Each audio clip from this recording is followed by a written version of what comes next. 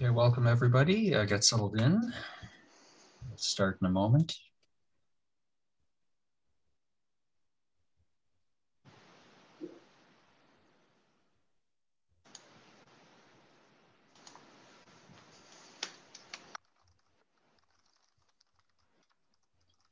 So I am Mike Morneau. I will be one of your producers today. And if you require tech support with the Zoom platform at any point in time, please communicate with me using the chat feature at the bottom of your screen. As well, you'll note at the bottom of the screen is a Q&A box or a Q&A button. If you want to click the Q&A to ask any questions of our presenters today, and that way we'll be able to better monitor and respond to the questions. And please leave the chat to comments, and if you wish to say hello, feel free to do that there. You'll see at the bottom of your screen also is a CC button, CC Live Transcript. If you require closed captioning today, please feel free to click that button to enable and show the subtitles.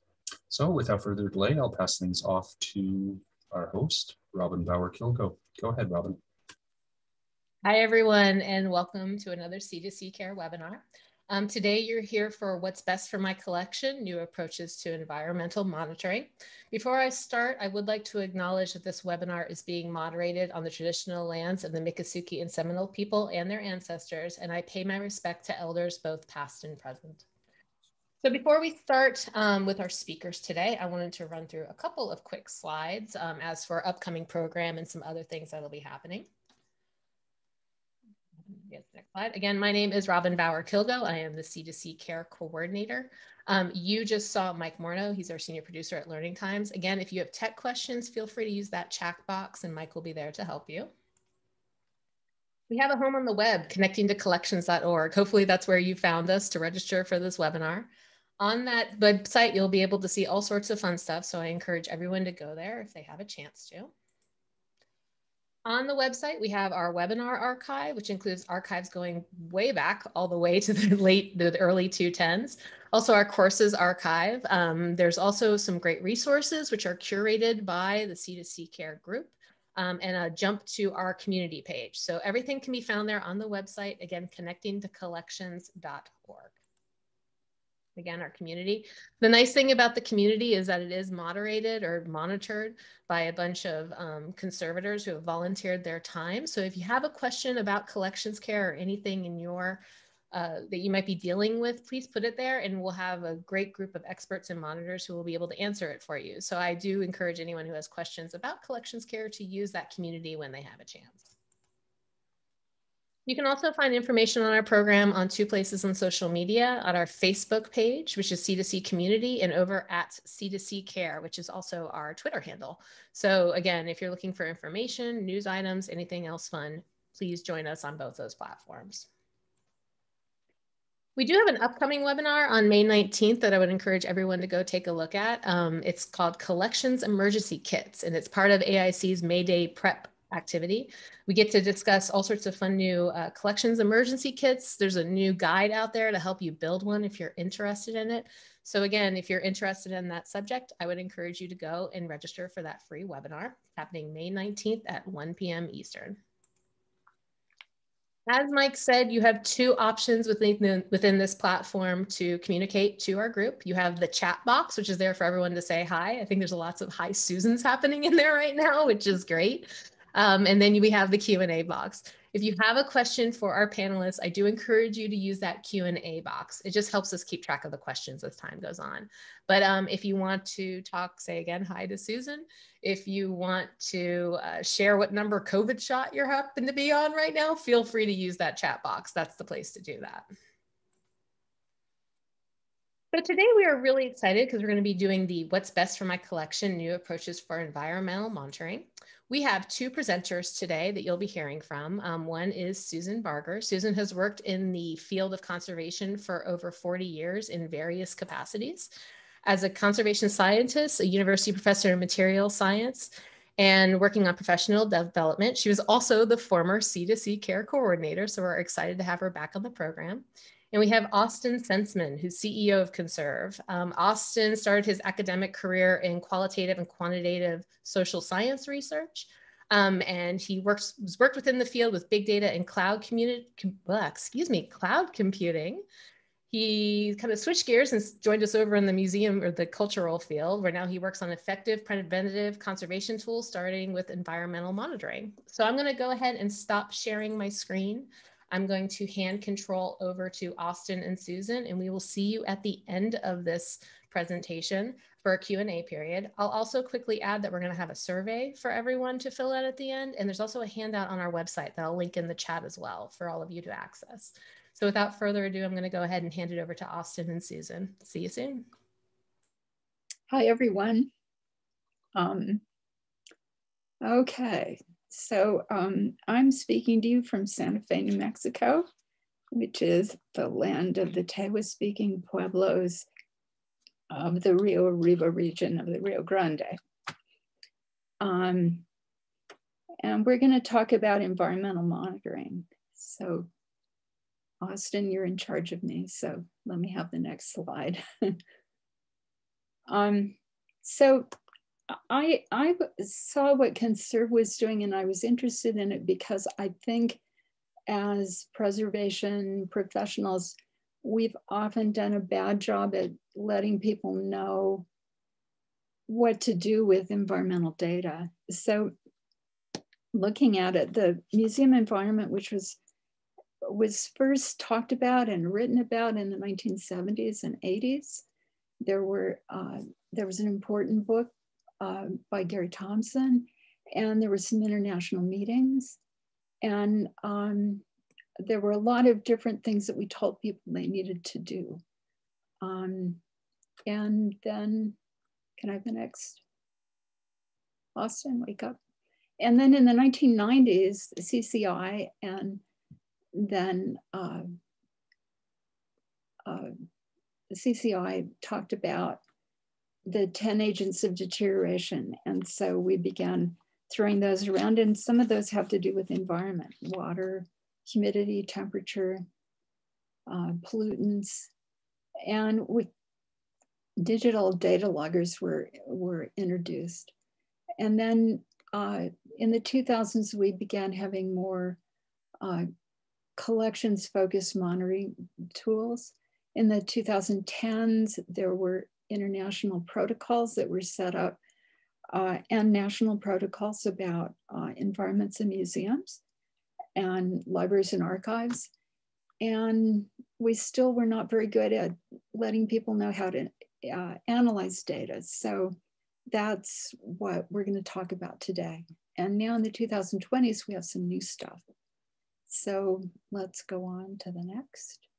So what's involved in environmental monitoring? So first of all, you need to collect data. And so that data you could collect with a hygrothermograph or with a thermometer and a psychrometer. You could also use a light meter, that kind of stuff. And then once you have this data, you should analyze it. So you should understand what things are going, what works, what's not. And then you share it with the people who are your stakeholders, with your building management, with the people that you work with in your museum or your archive or your library. And hopefully you use that to take better care of your environment. But unfortunately, a lot of times what happens is things get stuck in data collection. And so people get stacks of data, big rolls of hygrothermographs, or they have a database where they're looking at it, but they don't know quite what to do with the analysis. And that's what we're going to talk about today. So let's go on to the next slide.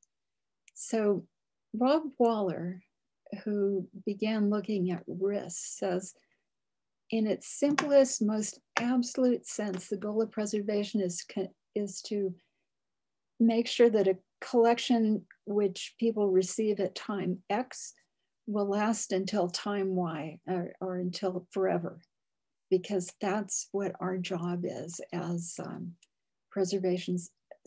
And what's happened in the last 10, 15, almost 20 years is we have now said to all of you that managing your collections environment is a requirement for good collections care, but we haven't necessarily said what it is that you need to do once you get all this data, except that you need to do something. So we could have the next slide. So the perceived constraints to good outcomes of getting information is that collecting data is manual, it's time consuming, that maybe you could have wireless stuff, but it's it might be hard to, expensive, it might be difficult to maintain. Analyzing environmental data is hard, and a lot of people think that you need to leave it to conservators or to building engineers, but what happens if you're in a institution that has neither of those things? And that sharing environmental data is complicated. And that means sharing it with people that are in your team. And then there's not much you can do to improve your outcome, because maybe you found out that there was an incident with your environment 2 weeks ago, but it's already passed. And so we'd like to help change that. We can go into the next slide. So these are the things that Conserve is hoping, that collections data could be automated and effortless, and that wireless could be inexpensive and simple. And that environmental data should be straightforward to anyone with collections experience. And that sharing that data should be simple, and you should be able to use the data so that everyone can understand it. And there's always something you can do to improve your data, or to improve your environment. So this is the very large array on the plains of St. Augustine, if you've heard the Dylan song, in Dowdle, New Mexico. And these are huge radio telescope receivers. This radio telescope has 28 of these things, and they can stretch out over 28 miles. Or sometimes they're all crammed together. It depends on what they're doing. But it's collecting data all the time. And the thing that's interesting about it is that none of it would make any sense if there weren't people there to understand this data and to put it out in ways that other people can use it.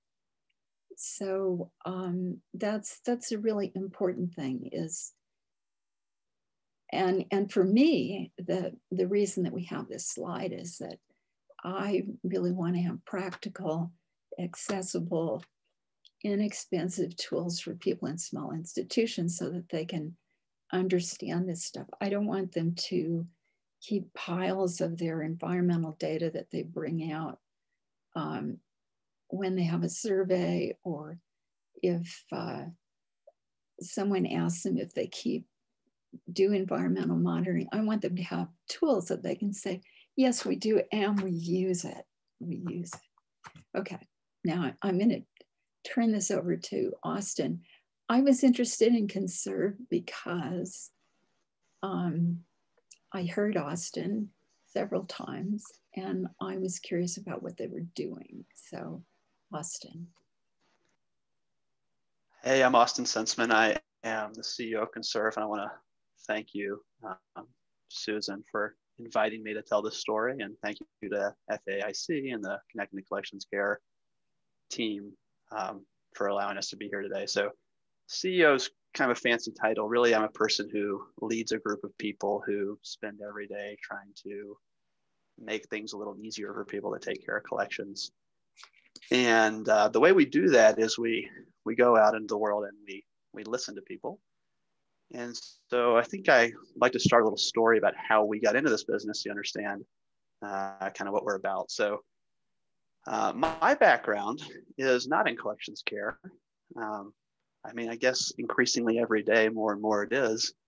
But I came to this field after an early career in analytics. So helping people take numbers and use those numbers to make decisions. That's kind of the Fisher-Price way that we talk about it. It's taking data and turning it into information. And my partner, Nathan McMinn, is a software engineer. So we had these really interesting skill sets. And we went out in the world and were in search of an interesting business to start. And the person on the screen is Margaret Burnham, someone has a very warm place in my heart. Margaret was the first person to walk me around the museum collection and show me how environmental monitoring was done. She also happens to be my co-founder, Nathan's mother. And so this was sort of this interesting confluence of events where we were in a museum thinking about how we could use sensors, data, and analytics to help people improve outcomes. And we got to see the museum case really up close. And it wasn't just talking about it, she actually took us around the museum and we went through the whole process together. And it was our first time seeing this, and we thought, you know, like this feels like it could be better. And that was sort of our assumption. And so we went out and we really started talking to a lot more people about, you know, what's difficult about this? How would you like it to be? What's in your way? These kinds of questions. And the thing we kept hearing over and over again, which we heard early from Margaret, is that this is a bit of a hassle. And part of the problem is that most of the tools that are available to do this kind of work, they're built by folks who don't necessarily focus on collections care. And wouldn't it be nice, and you'll see this as a theme that comes up over and over again, wouldn't it be nice if we had some tools that were built for us? And so that's kind of what we got to work on. And I want to come back to the slide that Susan showed briefly. As we were looking at this from the outside initially, we identified these 4 areas where people need to be successful to do environmental monitoring well. And these aren't just parts of the process, these also turn out to be the places where people can get stuck. So, you know, data collection is too hard. We don't know how to analyze the data. It's hard to share. So they're the steps that make people successful, while at the same time, they're also the places where people get stuck and they can't get the outcomes that they want. So Susan went through some of these perceived constraints and then how at Conserve we aspire to see the world. So these are each one of these areas that you saw on the slide. So data collection, analysis, sharing, and outcomes. And when we hear people feel stuck in each one of these areas, what we try to imagine is a world where we can deliver tools, education, resources, so that people start to say things that sound more like this. If you read any of these sentences, these are the feelings of being unstuck. These are the feelings of, you know, making progress. And so this is really at the core of what we think about when we work on monitoring. And so what I'd like to do today to get started with everyone is in each one of these areas, collection, analysis, communication, outcomes, we've quickly put together a little maturity model, right? And a maturity model is, it's an understanding of where you are in each one of these areas and what it looks like to make progress in each area. And so we're going to be talking about a free tool today. So we'll get into the details of the tool in a little bit, but Conserve Cloud is primarily a tool to help analyze environmental data and then communicate it to the rest of your team. All right. And so what we've put together is a little quick survey, and I'll share the link with you in just a second in the chat. It's 6 questions. It's quick, it's anonymous. It's meant to help get a feel for the people on this call. where we all stack up. So we'll do the survey, and then we're going to look at the data in real time, which we hope goes well. You know, sometimes these data collection things in real time go great. Sometimes we run into a few little speed bumps. So let me grab the link really quick. Let's see here. Let's see if I put it in a place where I can find it. There it is. All right, so I'm going to put this in the chat. Okay, so you can click on it. If for whatever reason you can't see it in the chat, that link at the bottom is the survey. And so if you have any issues with this, let's go ahead and put it in the chat and let us know, and we'll try to resolve them for you. But let's just take a few minutes and do this really quick. It's really interesting to us, and I'll talk a little bit as you're doing this. It's really interesting to us when we work with people to understand where you are. If we want to figure out where we're going or how we're going to make progress, it's got to be rooted in figuring out where we are today. And so that's what this survey is about. When it comes to data collection, where are you? No judgment, just where are you? You know, are you not doing any data collection? You know, do you have hygrothermographs? Do you have historical data loggers? Do you have something wireless? Just understanding where you are is how we get started. So I am going to go check on the data and see how we're doing. Doop-a-doop-a-doo.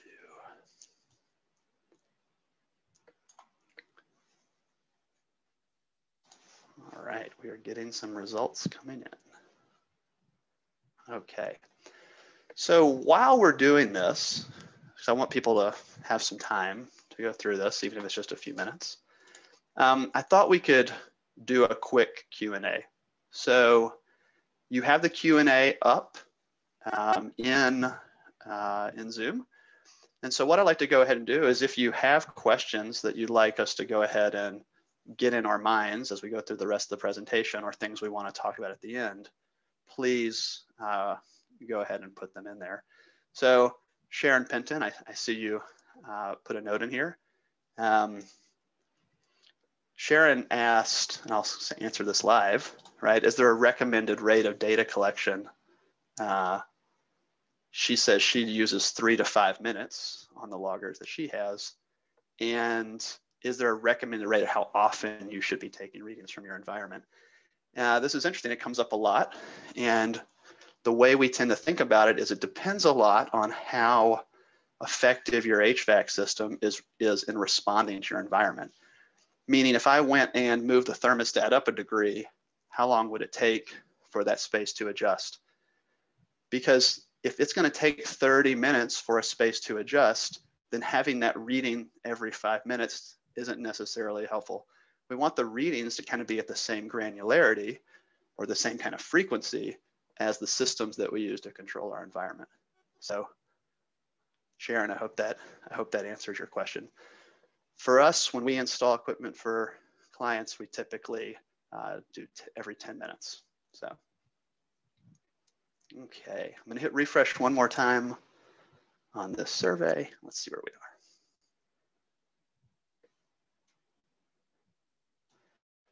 Thinking. Let me filter some things out.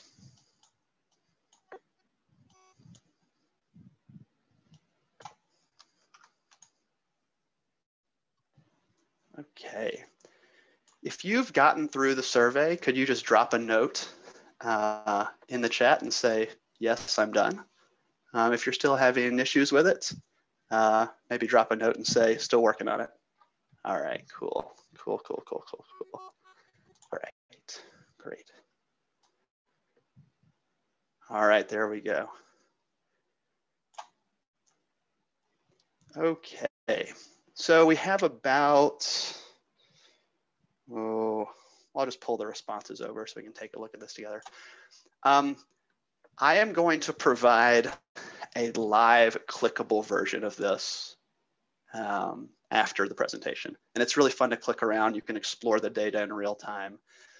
So what we've done is, for people that in each area, say, for example, data collection, say, well, I don't collect any data right now. We would just give you a score of 0. If you say, yes, I collect some point in time readings, we give you a 1, 2, 3, you kind of get the idea. You kind of get a point depending on which level you're at.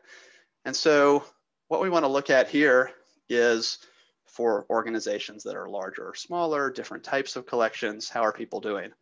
So imagine looking at this middle area right here and just seeing, unsurprisingly, right? I think we're comfortable with this. Smaller institutions are not as mature in their efforts in these 4 areas as larger institutions. And that shouldn't be a surprise to anybody. Part of the constraint, of course, is great tools. And that's one thing we're going to be looking at as we talk about the Conserve Cloud tool that we offer for free. So I'm going to pull this over. You'll get a live version of this afterwards. You can click around your heart's content and like explore the data, and it's really fun. By the way, before I slide this off, like in my previous life when I said I did analytics, one thing that I was really focused on was Power BI. And so if you're on the call and you use Power BI in your organization, please reach out and say hello, because it's something that's still very near and dear to me as an analytics tool. All right, fantastic.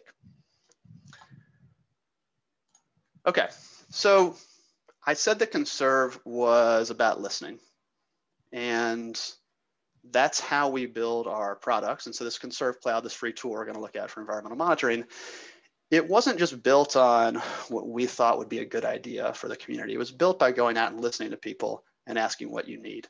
And that was at large collections, it was at small collections, everywhere in between. Our goal is to build something that's accessible for everybody. So a large collection with more resources is going to be more or less okay without us.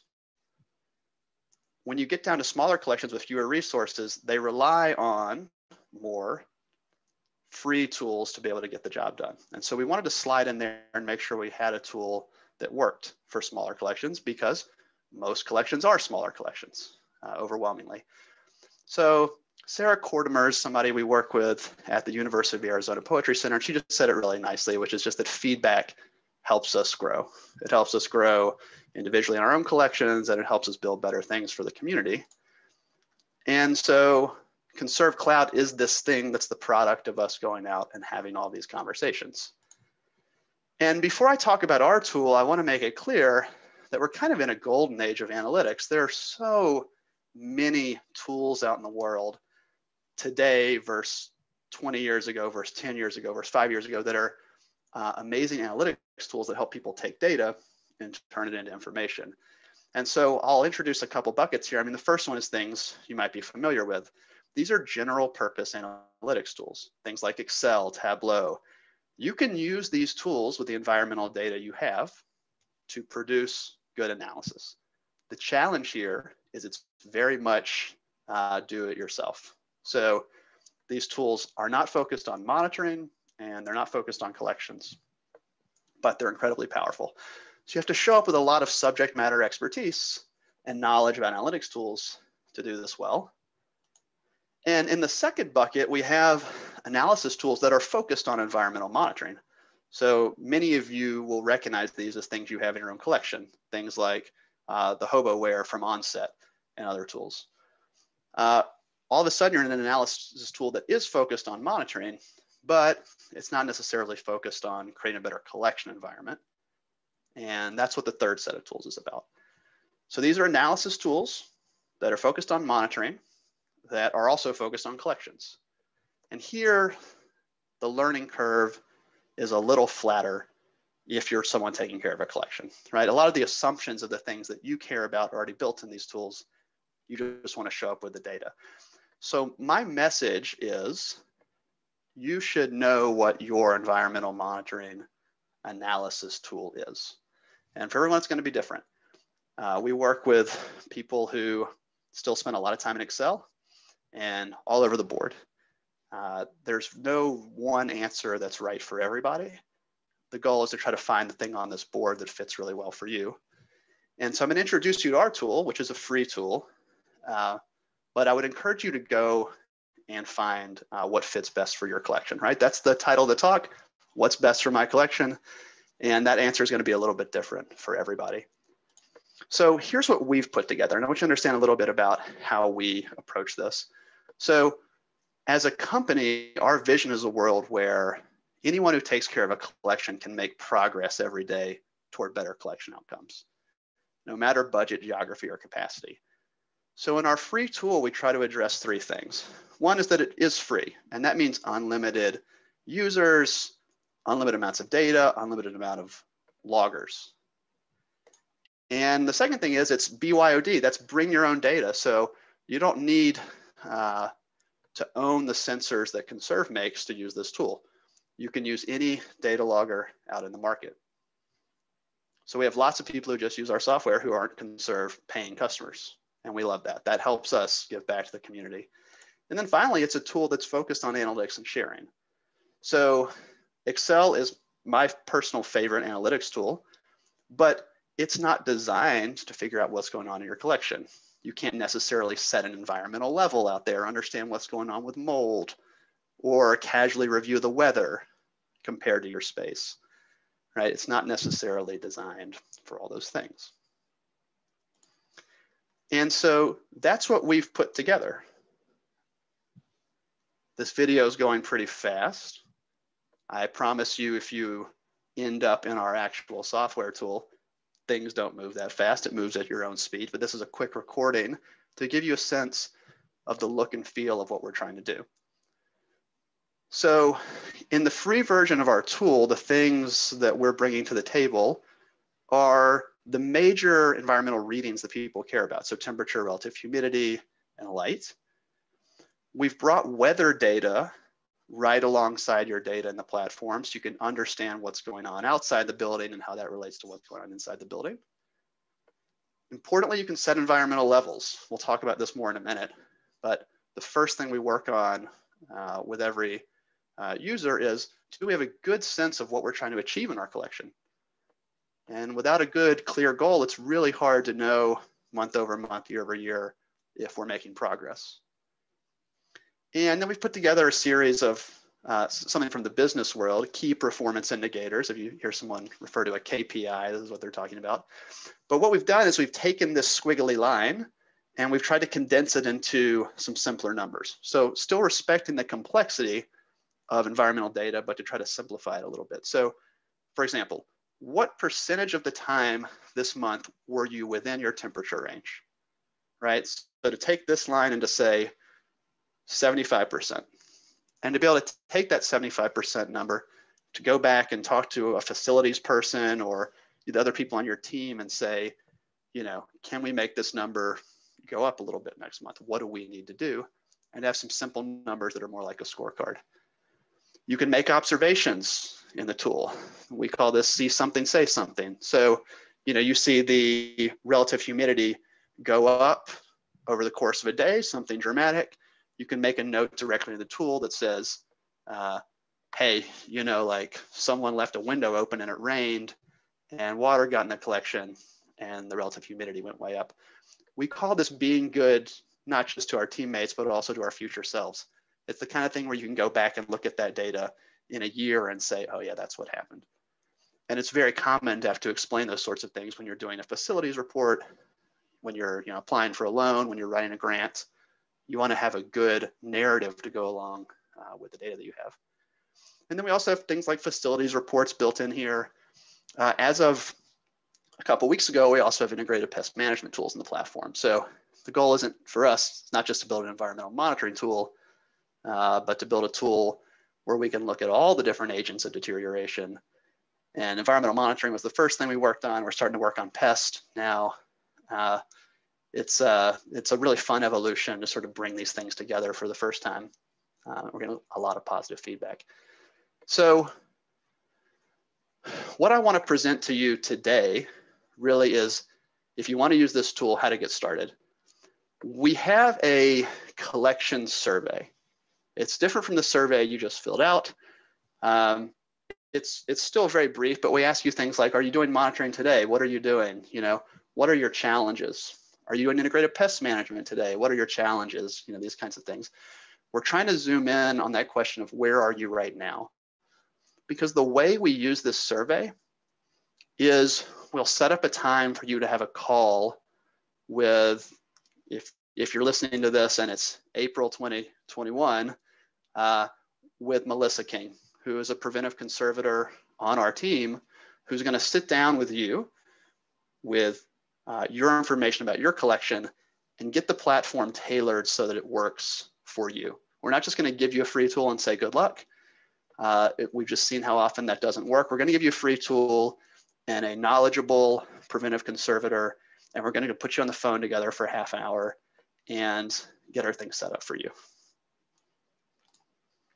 And after that, you're in the platform, and you can start that process then of period over period, asking yourself that question of, are we getting a better outcome for our collection environment, which is what this tool is all about. So I want to tell you a little bit more about the onboarding process itself, because this is really important. So it's really easy if you are not an expert in environmental monitoring, and if you're just getting started, to feel a little overwhelmed by the process. There's some really critical things that if you do them once up front, then you've set yourself up for success. And so on the onboarding call, we're not going to necessarily deal with every single one of these things, but these are some of the things that we typically talk about. So within our system, right, do you have a clear sense of your location and all the different spaces? That's where we usually start with people. And in each space, do you have a sense of what you think the environmental targets should be in each space? Should it be more or less the same throughout your collection? Is the storage area different? Is this gallery different from this one because of the objects that are in it? What are your goals? We're going to introduce the key performance indicators to you so you understand how your numbers relate to the goals that you have for your collection. We're going to show you how to record observations. So as you see things, you can take notes for your future self and for your team. We'll make sure your weather data is set up correctly so you can see what's going on outside your building and start to learn more about how that affects your collection. And we're going to show you how you can invite the rest of your team to the account. It's really cool, I think, in our application that you can bring your whole team. And that means management, it means the facilities people, if that's something you have in your collection. It might mean a board member, it could mean an outside consultant. The idea is to bring everyone into one place so we can start having this conversation and we're all looking at the same thing. So that's the onboarding call. It's really, we have some goals, like things we want to talk about with you, but it is a call that's ultimately for you. And so we will let you lead us there, but we certainly have some things to share with you during that experience. And here's a list of some of the people that we work with. And there are really two reasons I want to share this slide. One is I want you to see that we don't just work with big folks. We do work with a lot of big folks. I didn't necessarily put their logos up here, but we work with a lot of folks who I would call small and mid-sized institutions. These are not folks with, infinite resources, infinite staff. These are people with modest budgets who are using our tools to help make a difference in their collection. And the second reason is here, I want you to see that there aren't any restaurants, science labs, manufacturing companies, on and on and on. There aren't any other types of organizations on here. We build things for collections, which is fun because that means if you email us, if you call us, you never have to spend any time explaining to anybody what you do, which is a nice feature, right? You get on the phone, there's a shared understanding about what we're trying to do together, and we can start working on it. So I want to leave a lot of time for questions because that's really the crux of this. I have some more supplemental materials I can go through to look and give you some tips in each one of the areas of collection, analysis, sharing, and outcomes. And we may find ourselves there as we answer some questions. But thank you for listening to that quick overview. And what do you think, Susan? You want to answer some questions? Yeah, sure. Well, welcome back. Well, how about this? You know, what I've really enjoyed working on this with you, Susan, as well, because you have so much experience, practical experience with being in collections and helping them get this right. So some of these, I think I want to know what your answers are to these. So Megan Ramsey has asked, how many data loggers per square feet in a building, and at what height should you put these things, and basically how do you decide how many sensors you might need and where to place them? Are you asking me? It depends. I'm asking you, yeah. Well, we know the answer is it depends. Yeah, I mean, I can tell you a story about a small museum that I went to do some consulting for, and they told me they had rock steady environmental data, but they had a problem with borrowed objects in a particular area.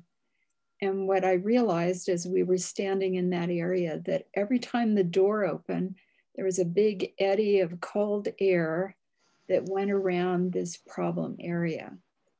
Even though the hygrothermograph, this is a while ago, that they were using was 10 feet away in a totally sheltered area. So nothing changed. And when I got them to move that hygrothermograph, they saw that there was this huge up and down that went where these problem things were, and they were able to take care of it. So it depends on how complicated your rooms are, how much stuff you have. But yeah, it depends. And yeah, this eye level versus ceiling floor, you could have drafts on the floor, you could have eye level, it really depends. So I was just going to add that I used to work in the Everglades. And so there it was, you basically, any door that entered the Everglades, we tried to have stuff, even though we had like the vestibule set up so there could be some temperature control with those. We still would just put loggers by all the doors because we dealt with such extreme environmental differences throughout the year that was always really helpful. So I think that sometimes it is kind of look at your situation and kind of figure out the best places, or if you know there's a trouble spot or you have an inkling that there's a trouble spot, I like usually putting loggers in those spots as well. Yeah, absolutely. So it really depends on how homogeneous your environment is. You can imagine a building that was one giant room and the air circulated perfectly, and you could use one logger because the environmental conditions were all the same in the space. And you can imagine the same square footage that was a building that was broken out into 20 different rooms. And in each room, the air kind of moved differently. And we had to monitor them each separately to really understand what was going on. So it's really about the airflow. It's really a great way to think about it. So Michelle Persons asked, what's the professional standard for retaining environmental monitoring logs, and how does the conserve system address this? So I'm not aware of any professional standard for how much you should retain, right? There's not necessarily any sort of legal standard for maintaining things. Our philosophy is that data storage has become incredibly cheap. It's become incredibly expensive. So when we say on our free tool, you can have unlimited data, this is what we mean. You can have as much data in there as you like. And the idea being you can click a button at any time and export it in a nice non-proprietary format like a CSV or something like that, so that it's yours. We don't want people feeling like stingy about keeping data because you just never know when it will become useful in trying to analyze what's going on with a space. Yeah, for instance, if you have a room that has a slow leak, you might not notice it for several years.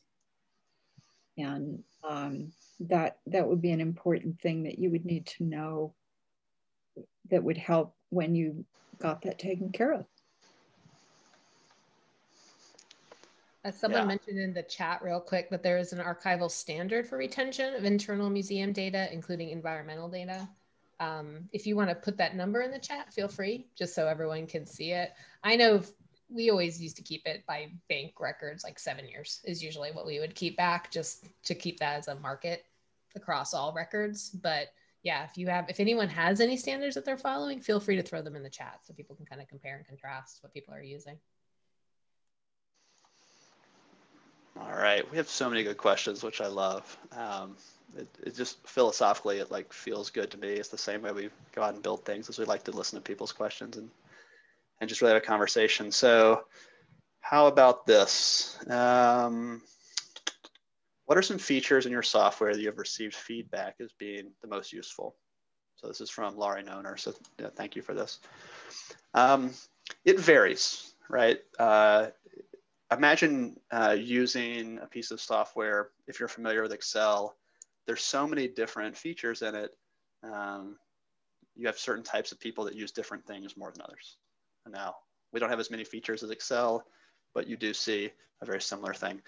I think what is far and away the most common is the analytics part of the application, where people are trying to take data and turn it into information. So this is a major constraint that we see, and we talk about it a lot, is that an organization can have data, but not have information, right? The data by itself, can just feel overwhelming. You don't know what to do. So we'll get to this in a second, but things like the key performance indicators, where we say, hey, you're within your temperature 70% of the time, the ability to quickly go and look at that across your different spaces and say, okay, like that's how we performed this month. And to be able to consistently do that month over month and get into that habit where you're trying to understand if you're making progress or if you've regressed in some way, that is far and away the most common thing that people are doing, is trying to answer that question of, are we doing well or are we not? I would say second to that is probably people making observations, right? Because it's crazy if you're trying to put together a grant or a facility report for a loan, and you have all this environmental data, and you're going and trying to look through your email and trying to find, oh, I think last summer I sent an email about this to someone because the HVAC system went down. I need to explain this. Can I go find that email? And so we see people getting into the habit of taking those notes directly in the data, which is cool, because then when you produce the report for that facilities report, all those observations are simply in there and you're done. And so that's become very, very popular. Yeah, thank you for asking that, Lori. But at some point I'd like to ask you, what's your favorite feature in the tool? I hope at some point we get to have that conversation. Susan, Robin, you see a question out of here that you'd like to pull out? There's so many. I know there's great questions in there, and someone did share the maintenance timeline, so I appreciate that. I was trying to remember what was in the new facility report too. I know last time I looked at it, it was calendar year for environmental standards, but I couldn't remember if it was much longer than that. They are asking, someone did ask, how is the data from different museums in your cloud secured? So do you have cloud storage when it comes to? We do, yes. It certainly makes everything simpler to store things on the cloud. We segregate everyone's account through security, right? So, you're only going to see your data. We do have some options, which I think are unique to our platform. You can invite someone from outside your organization to come and look at your data. So if you work with a consultant, and maybe this consultant works with 20 different collections, that person can log into their account and separately, right, they can go look at your data or at another. It's not aggregated together, but they have the ability to easily go and look in your data and work with you if you're interested in that. Otherwise, everything, is totally segregated and secure. So. But I want to add, I think one of the interesting things about what Conserve is doing is that we all have collections with a lot of different stuff. And a lot of the information that conservators have based the care of objects on are specific things, like they did they did accelerated aging studies on this or that kind of material. So the thing that Conserve in theory can allow us to do is to look at what real life aging is with different kinds of materials. And I think that's a really promising thing that it could do. There's a question that I think you ought to answer, Austin, which is, if this is a free tool, how is it supported? Yeah, so we are a business, and we are in the business of selling really high quality environmental monitoring solutions for collections. So we have wireless sensors that you can set up in 5 minutes. They're really easy to use. They basically take all the hassle out of the data collection, and then all the pieces down line, things like real-time alerts and all that. So that's our business. And as part of that business model, right, we offer this free tool. The free tool serves two purposes. One, it's for the community, and it's meant to increase access to quality tools. But of course, for us, it is also a marketing exercise. So if you use our free tools for a couple of years and you really like what we're doing and you think, oh, I could use some environmental monitoring tools, we would love to talk to you about that. But there's no, there's no requirement that anybody be a paying customer. So that brings us a lot of joy to work that way, actually. And so the business model is funded like other businesses through profits. And the way I like to think about that is a successful Conserve is a business that brings continuous investment back into the cultural heritage space. So we build better tools. We build new free, like take the IPM pest management tool we just built. We build new free tools for people. So our success, because we don't focus on 1,000 different verticals, our success means that money comes back into the field to produce better tools. That's what we're about. So also, I think that an interesting thing about what Conserve is doing is that because they are a business, they are not relying on grants that come in that may or may not be funded, that it's a whole different way than we have done things. So I think that's an important thing. I just found it really, oh, sorry, go ahead, Austin. No, you go ahead, Robin. I was just gonna say, I just found a fascinating question because I've gotten into this argument when I worked full-time at museums. It says, is the data analysis from this Conserve Cloud or anything helpful in convincing facility managers to help fix HVAC issues? I've worked with some managers that don't necessarily believe hobo data loggers are as reliable as the HVAC readings from their system. And I know I have gotten into passionate debates with operations people about how my system says one thing and their system says something else. And it's an interesting time. So I just wanted to get some comments from you guys about that. It's ultimately at the end of the day, it's a humans communicating problem. It's not a technology problem. It's like people with different points of view trying to solve a problem together. But we see this as a very common constraint that people feel, is like that they're not necessarily on the same page. And if you have an HVAC sensor that's in the return up near the ceiling, and you have a sensor that's about eye level on the wall, those can be really different, even though they're in the same room. And so it's just like having two clocks and trying to figure out what time it is. It often can be a little bit maddening. So the way we've tried to approach this is to build a tool that you can easily invite the facilities people in. So for example, you have a report that you're looking at, you can share it with just a link where you can email that person the link, and when they click on it, they're looking at the exact same thing you are. So just to try to bring people closer together into one conversation. And it's not about whose data is right, because no one's ever going to win that conversation. But it is about the facilities people understanding that a sensor on the wall, next to the collection that you care about, is representing something different than a sensor in the return. And that sensor in the return is related to an HVAC zone that might have 3 or 4 different spaces associated with it, and isn't necessarily representative of each space within your building. And so there's some mismatch there. But the number one piece of advice we give people is to go sit down with those folks and ask them what's important to them.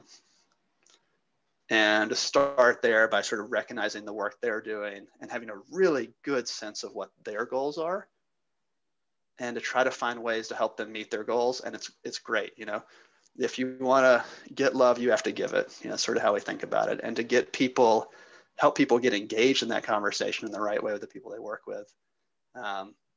You can create good relationships there, but they don't always start that way. Susan, is that reflective of your experience at Robin? Yeah. But I mean, yeah. Right.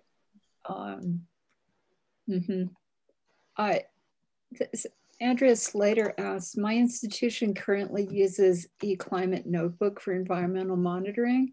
Are PM2 monitors compatible with Conserve? And then another person asked about, will the analysis part of the software have features similar to IPI's dew point calculator, time-weighted preservation index? Yep. So eClimate Notebook is an awesome tool. I mean, you talk about being pretty bold, and pretty early in coming out of the collections-focused monitoring tool.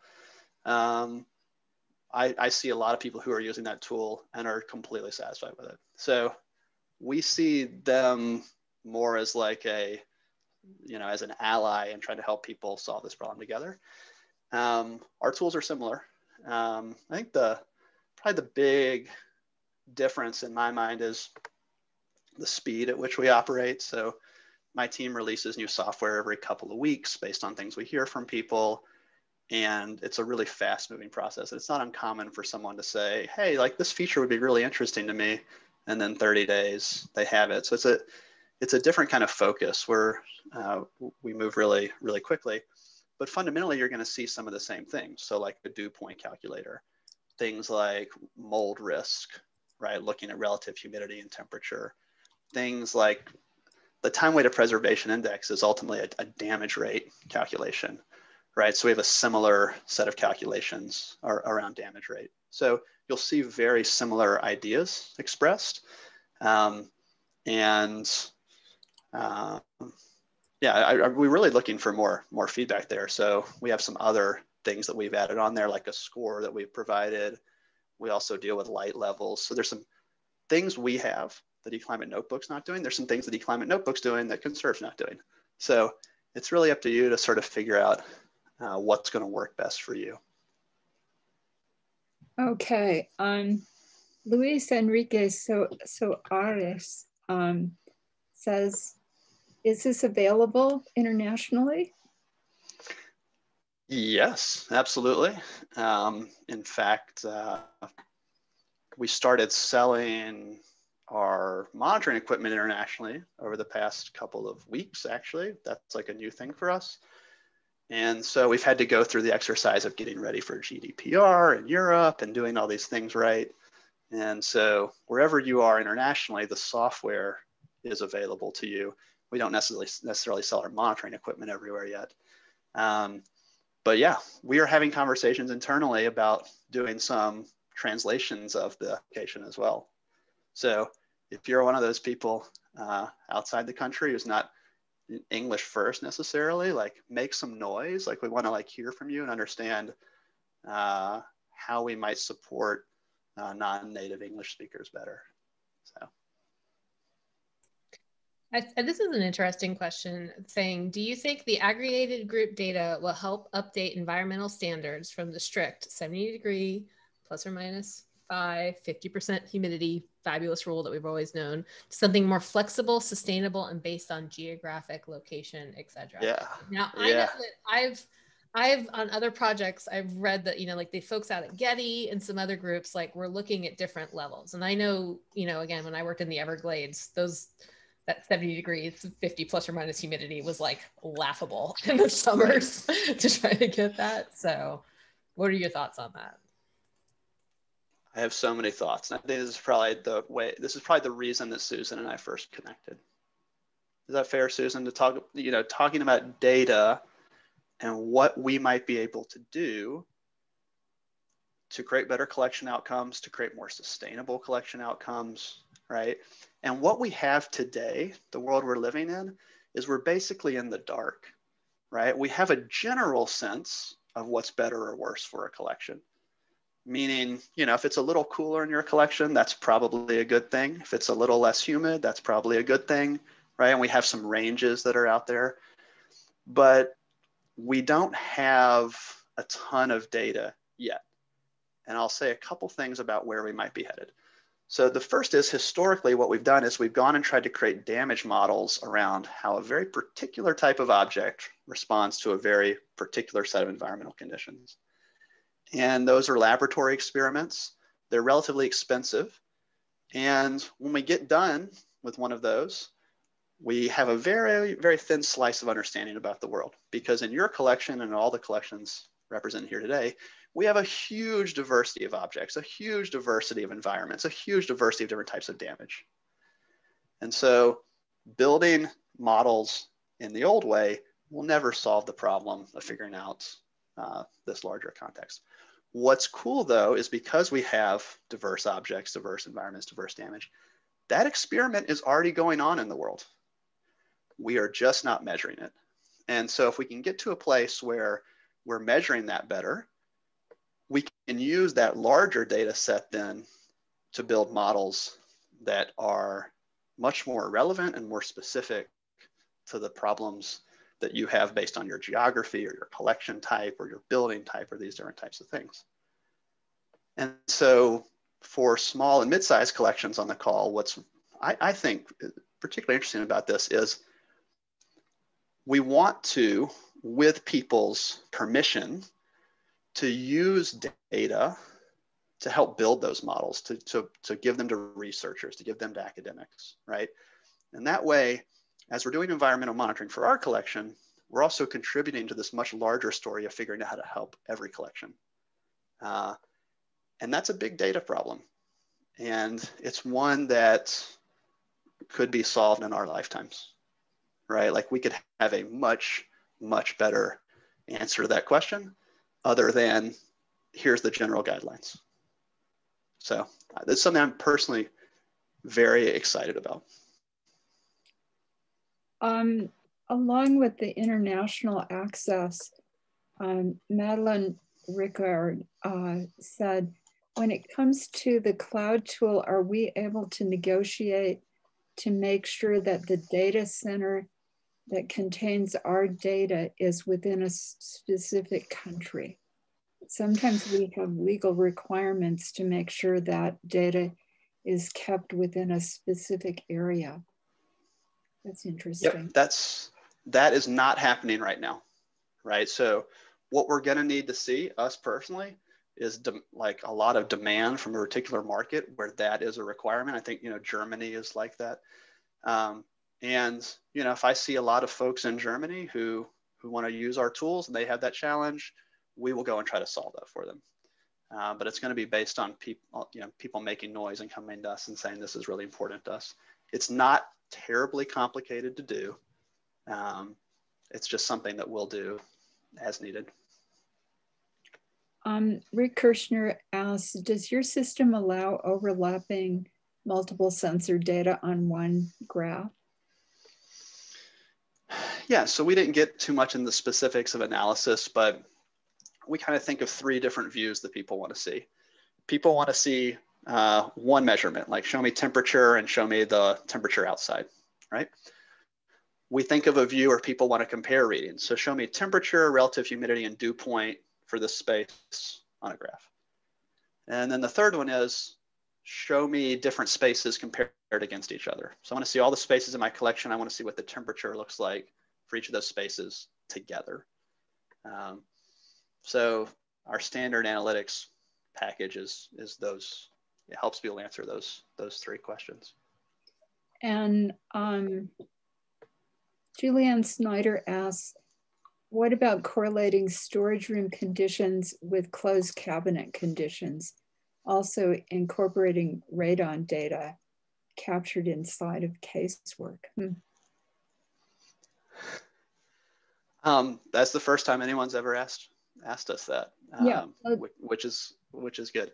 We have had conversations about cases and microclimates, typically just around temperature and humidity. Sometimes people are interested in CO2 to try to understand the air exchange in a case. Like that's a thing to come up. We don't do that currently, but we certainly have free and paying customers who have sensors in microclimates. You know, if you have a hobo data logger in a microclimate, you take it out and you put it in Conserve Cloud. We just treat it like any other sensor. I'm going to say the radon thing, I'm going to call it a little esoteric. Maybe that's not true. Maybe there are more people that are focused on that I think. But we've built a system based on a technology, and we haven't talked about this, but our sensor technology is based on something called LoRaWAN, which is sort of this open format radio technology. And it's really easy in that technology to bring different sensors into the situation. So do you need a CO2 sensor, a water leak sensor, a radon sensor, if there is such a thing for LoRaWAN? It's an open format, so we do. Yeah, we do support other types of measurement. I think Julianne has minerals, right? Ah, got it. Yeah. There have been a lot of questions about whether you can provide clients with information about using data to support organizational and environmental sustainability. There's been a lot of stuff about building sustainability and environmental systems. Can you address that? Yeah, I mean, so the first thing we do, you know, when you set up a new target for a space is we make some recommendations. You know, we have templates, right? Like here is a template that's based on the ASHRAE standard for a more sustainable collection environment. So, you know, the first thing we can do is to try to nudge people in a direction and show them that there are different options when you're thinking about goals for a space, right? Here's the classical tight control. Here's a looser, more sustainable control. That's where we're starting. I imagine we're going to end up in a place where people can set different targets for different seasons of the year, so that it's okay for their environment to drift up and down throughout the year, and we can capture that nicely. We're not doing that yet, but that seems very, very likely that we'll work on that. Yeah. More analysis questions here. Let's see. Right. I think this is an important one from D. Stubbs Lee. Is there a way to integrate your software with our existing collections management system software? Yeah, you know, we get this question a lot. And I think it's sort of an open question for us, right? There's a lot of discovery here. Like technically, right, it's not terribly complicated, right? You have to have some cooperation between vendors, but the question we're more interested in, right, is what do you hope to accomplish with that? And I think a common answer we get is just to understand maybe condition reporting on an object level versus the environment. That's a very common thing. But we always go there next, right? Can you integrate this? Yes, we could. You know, what are we shooting for there? And over time, I think if we can get a better answer to that question from people and keep asking why kind of in the right way, so we understand what's going on, that's something that we certainly could do. We haven't really nailed down what's the true value of it for people yet.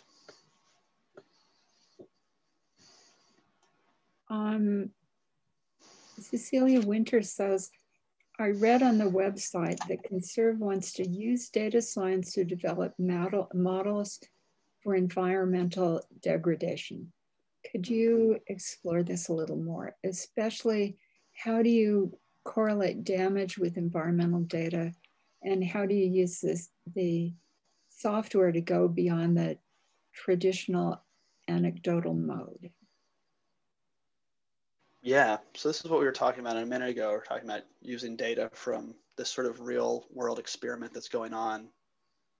Use this big data set to build models. And of course, the missing piece there right now for us is to understand damage.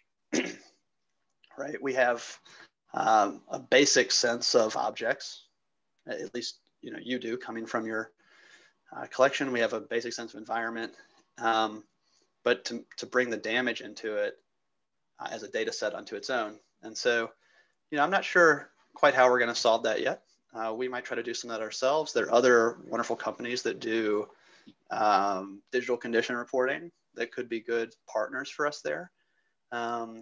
It could, there are a lot of different ways we might solve that, but expect us to be coming up with a solution to that before the year's out, because that is the basis for a lot of the really interesting data science and modeling work that needs to be done.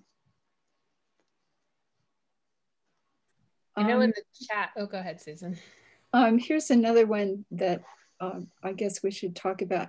This is from Catherine Scrivo-Baker. She says, with a free tool, anonymously or not, would our data be shared with third parties? No. If we decide to start handing data over to academics or researchers, right, it will be completely opt-in and it will be completely anonymized. You're not going to like find out one day that we've shared your data with someone. That doesn't serve anybody. So like the trust that people have around their data is critical. And if we violate that trust, then we have no business like, serving this audience. So that's really important to us. I was just going to say, it seemed like people got really excited in the chat and even in questions when you started talking about the IPM service that you had just mentioned. I didn't know if you could talk a little bit more about that. Yeah, I'm really excited about this. We're not just an environmental monitoring company anymore. We're a preventive conservation platform. We do monitoring and we do pest management. And this is just something that's come out over the last few weeks. We partnered with museumpest.net, which if you're not familiar with is in my mind, like the resource to go and learn more about how to do IPM well, whether you're a small or a large place, right? Tons of great resources. We partnered with them to bring their pest database into our application so that as you're doing pest identification, you're using this really rich data set they have to kind of do it all in one place. And that's a free tool as well. Just to help some people understand our business model a little bit better and how we could make money off this. Imagine a world where you get your phone out and you take a picture of a pest trap with our app and it tells you what every pest is on the trap and it automatically classifies it for you and it produces the graph and you're done. That's really exciting, right? That's the kind of thing in our software that we would turn into a piece of paid software, right? Because it's totally magical. And so our goal with our tools is to provide this really strong free layer. And then as we develop really valuable stuff in excess of what's already out there, those could be things that we ask people to pay for. But we're never going to take anything away, right? If there's something now that's free, it'll always be free. There have been a couple of questions about people who work in small institutions, and one, Valentina Perez Vela, says that she has a collection at home that she's monitoring. And she's working on this collection for a conservation project for her bachelor's thesis. And she says, could I use Conserve? Yeah, we partner with academic programs and people doing academic work all the time. In fact, there is someone's writing a paper right now. We were going to send monitoring equipment to an academic program, but no one's on campus, everyone's at home. So we ended we sent it to someone at their home, and they set it up in their bathroom. And they get this question a lot from people they work with: can I hang a piece of art in my bathroom? And people generally say no, but she thought, wouldn't it be interesting if we actually knew? So there's this little experiment running around relative humidity, temperature in a bathroom setting. And so you'll see a paper come out about that. But for academic institutions, it's often the case that we, in addition to the free software we very often will give free tools to academic programs as well. So if that's you and you're interested in that, that's definitely something we do.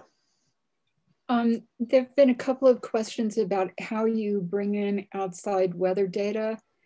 Yeah. Does it happen on its own, or do you have to input it?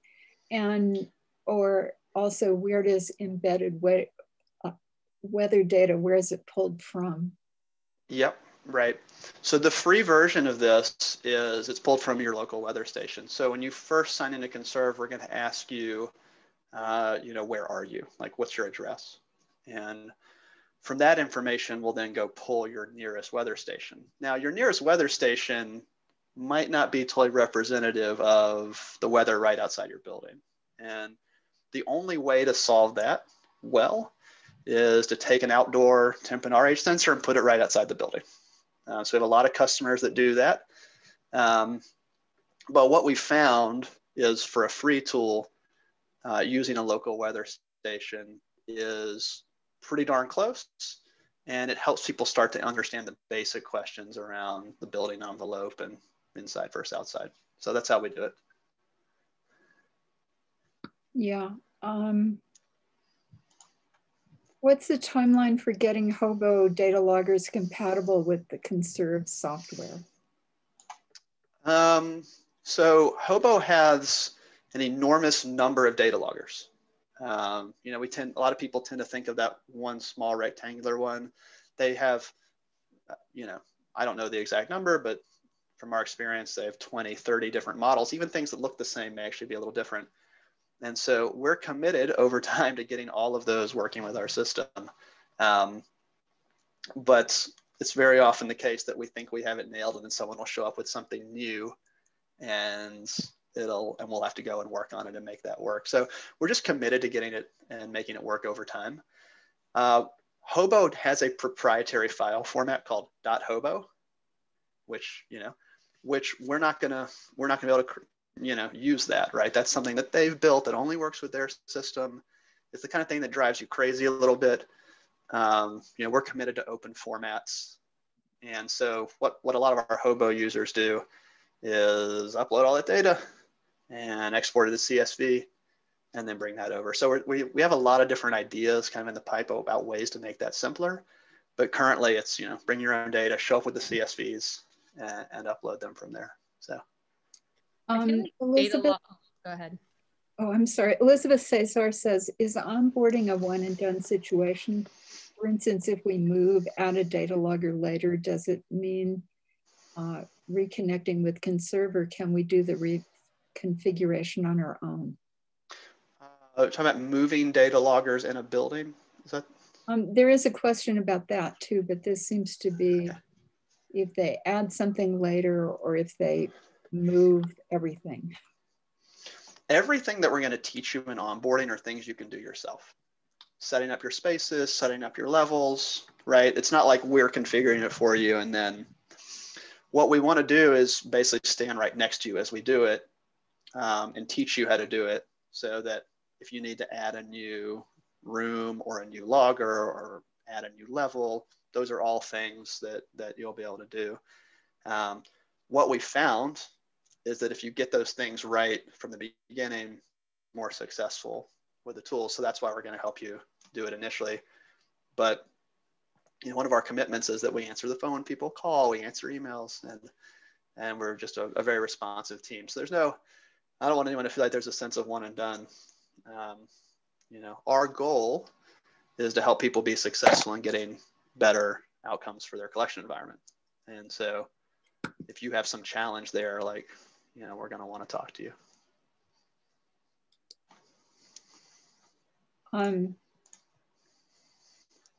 D. Stubbs Lee said, I'm thinking in terms of linking local history data for any given artifact with environmental history data. Can you do that? Yeah, that's a really interesting, I love that, right? So we have this idea of provenance, or, you know, sort of chain of custody, where we know sort of the ownership of something over time, right? We don't have anything around chain of condition, would be one way to talk about it, right? I know that this object, it lived in this space, and then it moved in this space, and then it got put in a crate and shipped here, and then it lived in this space. What environments was that object in throughout the course of its lifetime? That's really interesting, right? That sort of all-encompassing view. And we refer to that as chain of condition. That may just be a word that I made up, but I think you understand the concept. So yeah, that would be a good use case for integrating into a collection management system, would be to track the environment against where something physically was and all that. So yeah, like not something that's going to happen right away, but seems interesting enough that it's worth working on at some point. I'd love to see that. Elizabeth was asking about moving or adding things. Yeah, so it's really common that you take a sensor or a data logger and you maybe put it in another room. Someone else was asking a question, like we move our loggers around we don't have enough, so we move them around every couple of months to try to get a sense of what's going on. So in the application, you can record a move. So if you move a sensor, you can say, yes, it was here, and I moved it into here on this day. We have a little bit of work to do on the analytics side to make sure that's presented correctly. Because what you want to see if you're looking at a space, right, is you want to see the sensors that were reading in that space during that time period. So we have a little bit of work to do there, but at a fundamental level, we have it set up so that you are able to record that, and we'll get it reflected in the data in the right way. Because this happens all the time. And what's going on now is kind of crazy, right? You're sort of making a note in a spreadsheet somewhere, you're trying to keep up with it, or you're like renaming sensors. It quickly becomes a very big mess, we've seen. So I have a lot of respect for the problem itself. And we've done a few things to try to make it easier, but we're not totally there yet. Yeah, it's interesting. Elizabeth Cesar says that issue came up during the MPMA conference this past spring. A desire to integrate environmental condition monitoring data with CMS. Yeah. Robin, you had something you thought should be answered. Oh, well, going back, I do have a question I just found that I think is interesting, but going back to the data loggers, the hobos, like I always feel like those are like, you see so many different versions of those that it's almost like the zip drives from back when I was in college and school, like those giant clunky things, that there's like that version. You see like hobo loggers with serial ports, you see them with USB connectors, you see them with all different types. So I think a lot of people run into that issue. But going back to a question, someone posted, specific to traveling collections, are you aware of any data loggers that can be used in the cargo of planes? As due airline regulations, we've been having issues putting battery-based loggers within packing crates, as batteries are not allowed in check-in. And the other reason I bring it up is because there's this whole deal with the fun of virtual couriers, right? Of registrars having to travel stuff without being there. So I didn't know if you had any experience with those, or you've heard of anything to help with that kind of a process, or if you guys had thought about it at all. Right, so we have. If we're in the business of environmental monitoring, it makes sense that perhaps we should be monitoring things wherever they are, whether they're in storage, in transit, on loan somewhere, right? The virtual courier thing is really interesting. There are a lot of people working on it. It's become really popular the last little bit. Our partner for virtual courier work is Articheck, and they have an interesting solution, but it's hard to do real-time data in a plane. The FAA is not, or the FAA, which is the United States Air Force, regulatory agency, or sorry, airline regulatory agency, is not cool with wireless transmission on a plane. So there's some really interesting solutions out there for that, but you're not going to see a world where you're getting real-time data from a plane. That's not going to happen. But it is the kind of thing where, and by the way, if you had real-time data on a plane, what in the world would you do with it anyway, right? You're going to call the pilot or something, you know? So, but we do live in a world now where you can take the data afterwards and upload it and understand what was going on. And I think people have this idea that real-time everywhere all the time would be great, but if you're not able to act on the information, having real-time data is not interesting or useful. And so when people think about virtual courier and monitoring, I want them to really be focused on, at the end of it, when we're understanding, did this trip go well or not? Can we sit down and understand what happened? Not so much like in real time while it's happening. That's a super good point. I kind of feel that way whenever I board my dogs and they offer that cam situation to view them. I'm like, what am I gonna do? Like, I'm like just gonna call them later. Like so that's a good point. I like how you pointed that out when it comes to that. You know, you're really concerned with getting the data afterwards, not so much what's happening right then. So good call. There's going to be the ICOM Conservation Paintings Working Group is working on a meeting to discuss virtual couriers.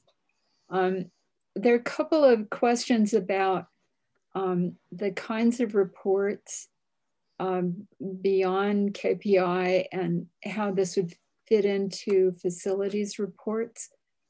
Can you? Yeah, reporting in our application is an area where I think we're doing the basics well, but there are lots of other things we could do. So for us, the basics, and you'll see in our recommendations about, you know, becoming a more mature environmental monitoring organization, you should have a report that you look at least once a month. That's just how are we doing? How are we doing this month? How are we doing the previous month? Are we getting better? Are we getting worse? Where are the problems, right? So we have that.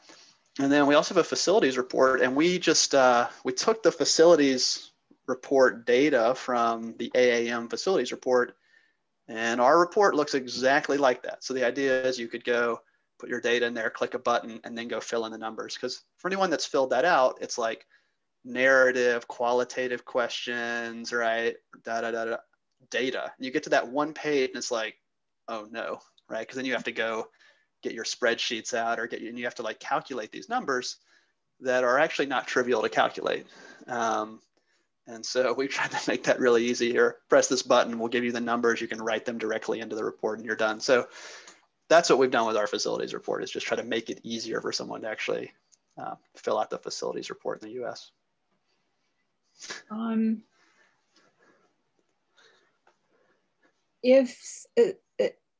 There are two questions here. If somebody requested access via your website, are you automatically added to a wait list? How long do you have to wait? Absolutely. So we're just trying to get people off the wait list as fast as we can. You know, it takes some time to sit down with people for review their survey data, sit down with them for 30 minutes, you know. So I can't promise you anything there other than we are going as fast as we possibly can.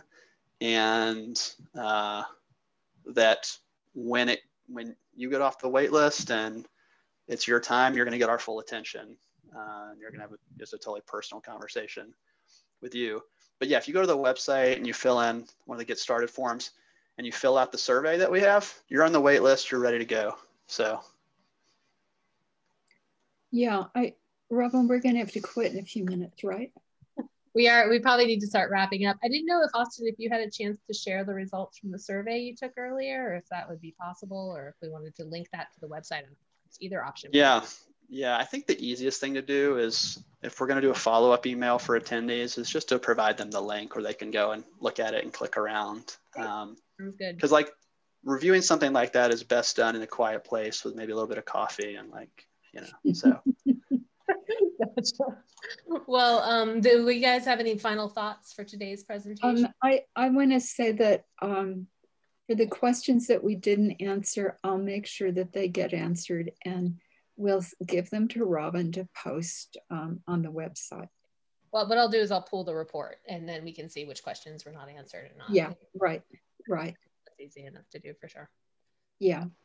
Well, yeah, great. I just want to thank everyone for their time, whether you're listening live or you're listening to the recording. Like, just thank you for spending 90 minutes of your life with us to talk about environmental monitoring in your collection environment. And my one takeaway I hope for people is that after thinking about this a little bit more, that you find that place where you can focus on progress for your collection and not be too concerned about perfection.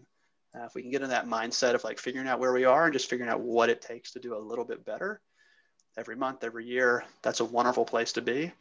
And that's how we end up getting to where we need to be for our collection. So, but yeah, thank you for your time. Right. And I want to thank you. This has been really fun to be on the other side of connecting to collections care. And I've really enjoyed working with Austin. I think what they're doing is really interesting and can have a lot of, can really help a lot of people. So that's that. And it was nice to see Mike. Yeah, exactly. Well, I want to say a huge thank you to FAIC, to Learning Times for acting as our technical producer, of course, to Austin and Susan for doing this presentation. We appreciate it. It was recorded. We'll be posting it online probably by the end of the week. I also put in the chat links to the survey that we use within C2C Care to make sure that we continue to improve our programming, and a link to the website, which has the handouts and a copy of the presentation that's already up and ready for you guys to grab. So I'm going to go ahead and say thank you to everyone. Does everyone else want to say thank you or goodbye or anything else? Thank you and goodbye. Yeah, thank you. And we will be back in May for collection emergency kits. So we'll see you in another month. Thanks, everyone. Bye.